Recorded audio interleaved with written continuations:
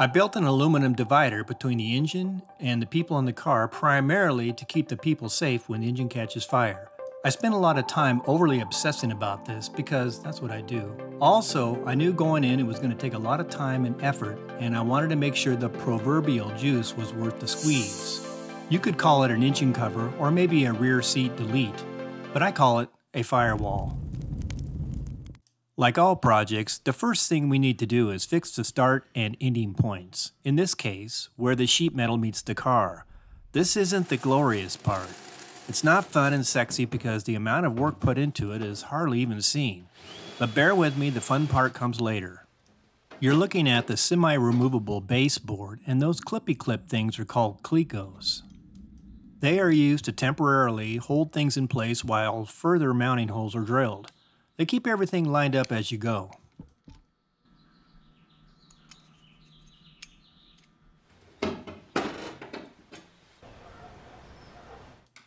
Measure, mark, and center punch the mounting holes.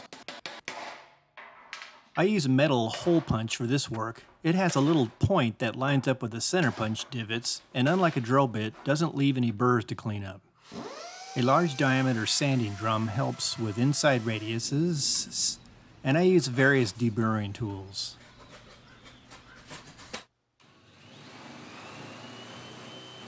For the quarter panels, I use a type of sheet metal screw, and this tool is used to start the threads. When making templates, it's usually easier to tape smaller pieces together to make complex shapes. A bandsaw isn't necessary, but it sure speeds up the process. This is 5052 aluminum, and it usually comes with a protective white film on it.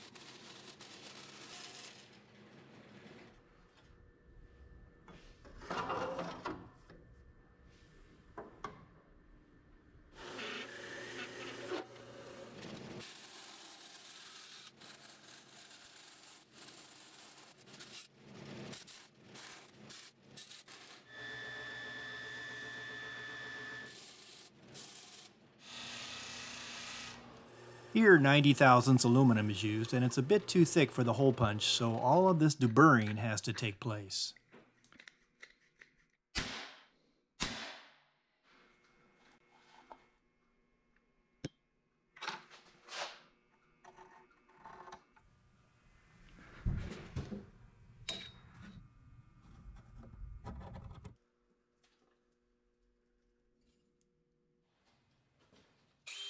The point of this last exercise was to have the piece neatly roll over the baseboard.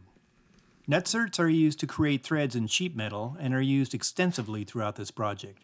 They come in different flavors. This particular model is flush mounted and leaves no lip. I dusted off my slip roller to use on this project to create the gentle bends.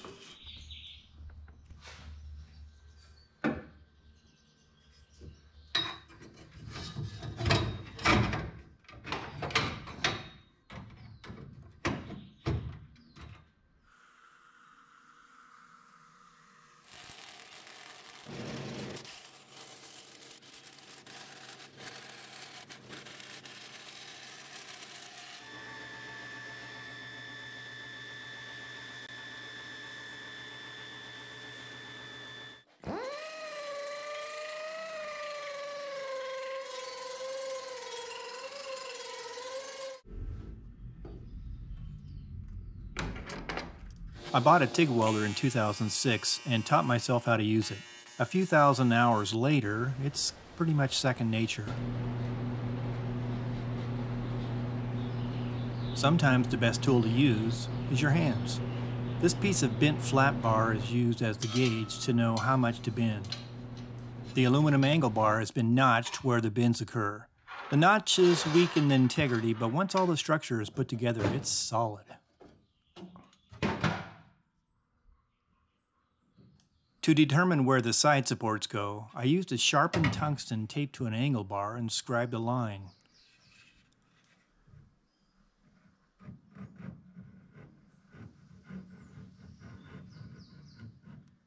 I used 1024 screws. They may be a little overkill, but 832 screws are too fine and take forever to screw in, and ain't nobody got time.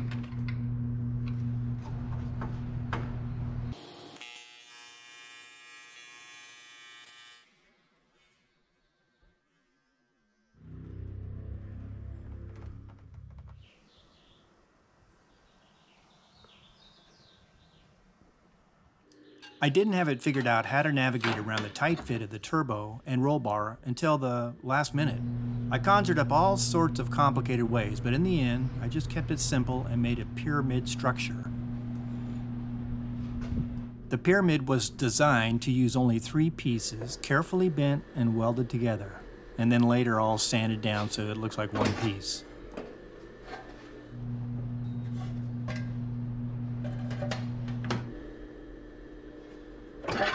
This is another gauge to determine how much to bend.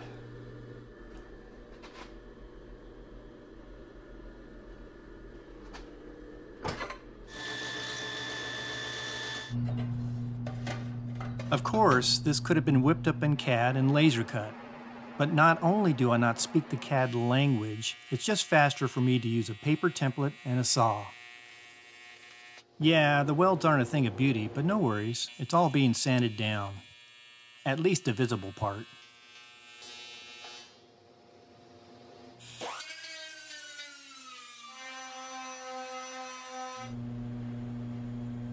The project is getting more funner with the introduction of a bead roller.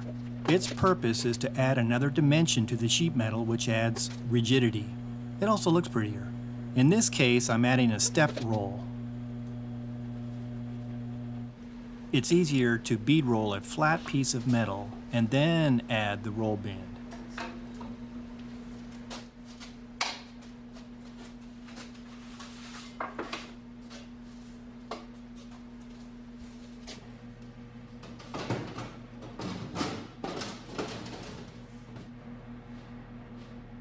Bead rolling isn't particularly difficult to do. I imagine it's kind of like using a sewing machine, though I wouldn't know. The main thing is it doesn't care how fast you go, so just go slow. These clips are ridiculously sped up in editing.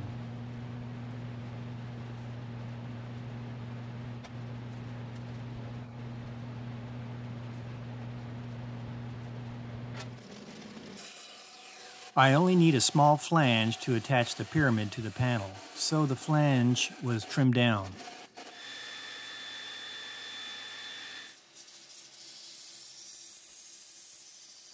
Who likes coffee?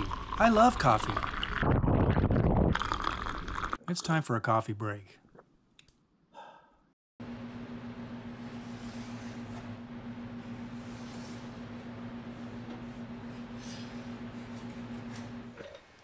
I always get comments about what this accordion-looking tool is. Well, I think its official name is a rivet spacer, and it saves time when marking evenly spaced holes. I'll drop a link in the description.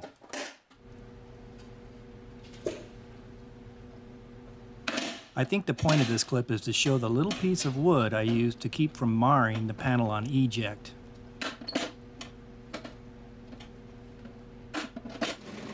I use poster board under the panel to keep from scratching it while it's sawed.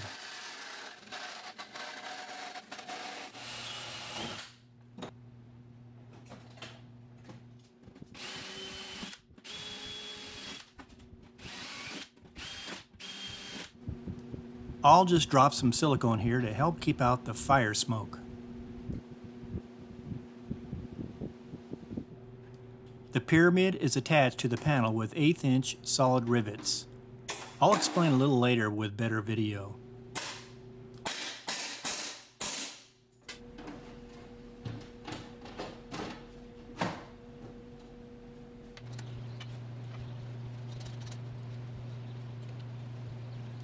When starting a bead roll in the middle of something, I start moving slowly while I'm cranking down on the tension so as not to leave an obvious starting point. I usually do more than one pass, cranking down the tension a little more on each pass. This tends to leave the panel with less distortion.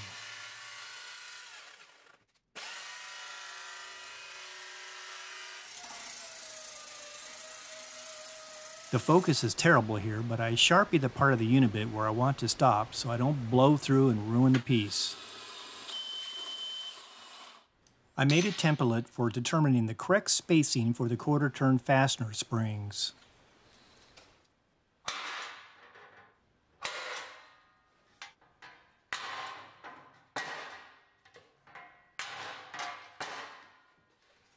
This is how I make rivet heads flush in sheet metal.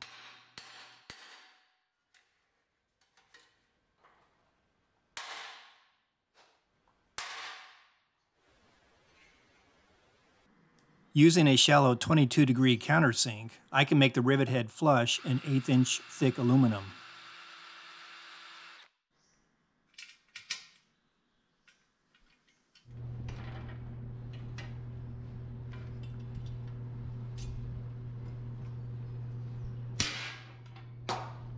This is the first time I've used this sander for sanding glass. I didn't know what to expect. I put so much effort into installing a mid-engine sideways into a Corvair that I figure people need to see it. So I present you with a window above the engine. It's like a poor man's Ferrari. The glass is laminated to help with soundproofing. I have no idea how much heat it will take.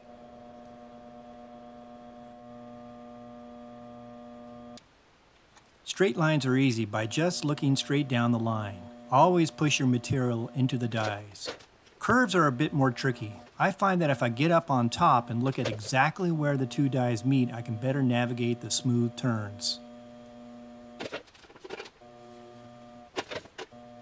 Back off the tension while still moving at the end.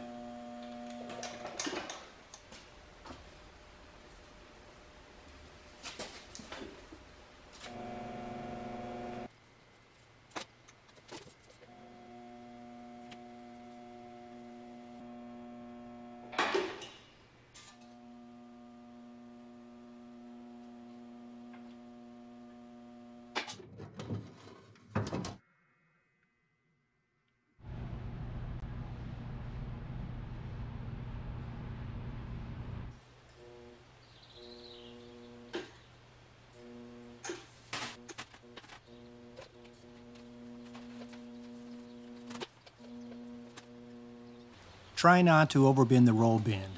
It's hard to straighten out, believe it or not.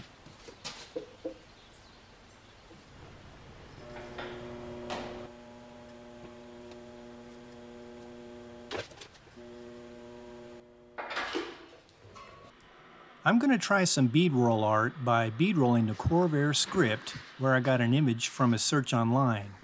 I use a projector to project the image from the laptop onto a piece of metal, and then from there I trace the image with a Sharpie. I have no idea how this is going to work out. But you never know unless you try, right? Okay, here goes nothing.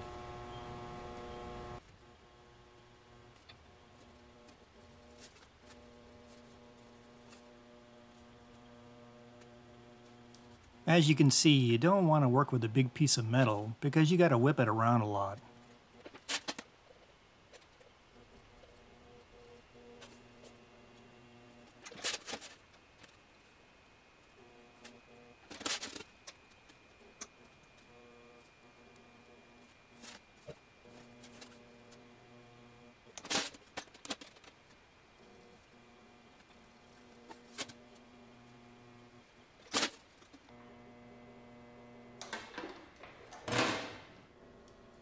It's not too bad. It's not perfect, but it's not bad for an amateur. I made 4 passes on this, I think, each time increasing the tension a little bit.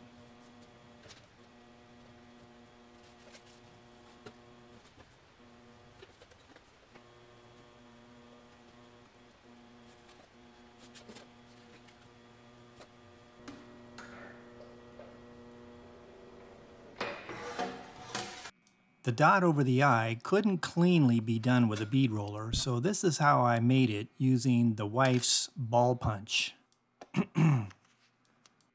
Taping a nut to the female side, I poked a hole so I could align it with the dot. Oof, a hair too hard. Yeah, I did a few practices. Each one took about 2 hours.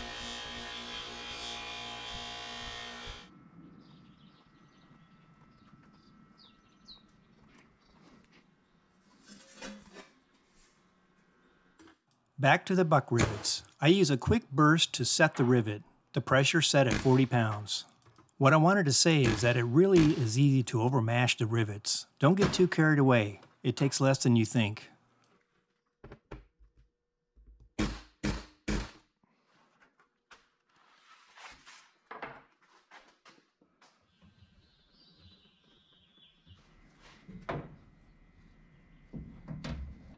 There are about 50 quarter-turn fasteners in this project.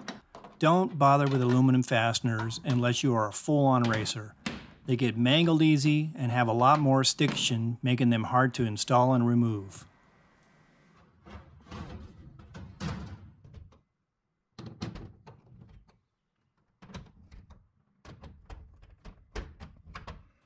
So you're not going to believe this. After all that work, I made a plain panel because I don't know if I like the script in there. It looks like I'm trying too hard. It looks like a license plate. I don't know. You guys let me know what you think. I figure I'll paint them both because maybe after they're painted, I'll like the script panel more.